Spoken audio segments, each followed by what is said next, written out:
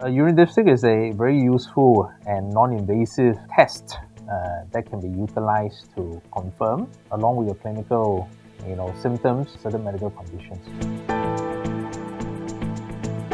The most convenient way, if you're doing it at home, is do it the first thing in the morning when you're with a full bladder. So you discard the first 10-20 ml of urine that passes out and actually dip this urine dipstick into the stream of the rest of the urine, and that's it.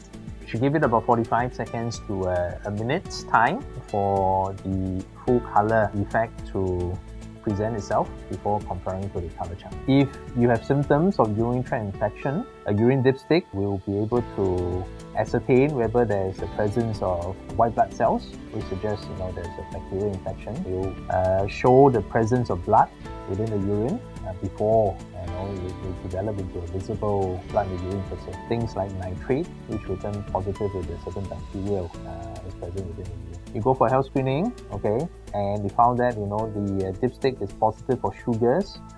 They may suggest that you have underlying diabetes that that you're not aware of. If you are on follow-up for blood pressure issues or diabetes issue, and you do a dipstick and you found there's proteins inside there, it may suggest that you control your diabetes or your blood pressure is not adequate, it's causing some kidney injury, and we need to redouble our effort in treating your diabetes and hypertension. A lot of diseases in early stage tend to be asymptomatic.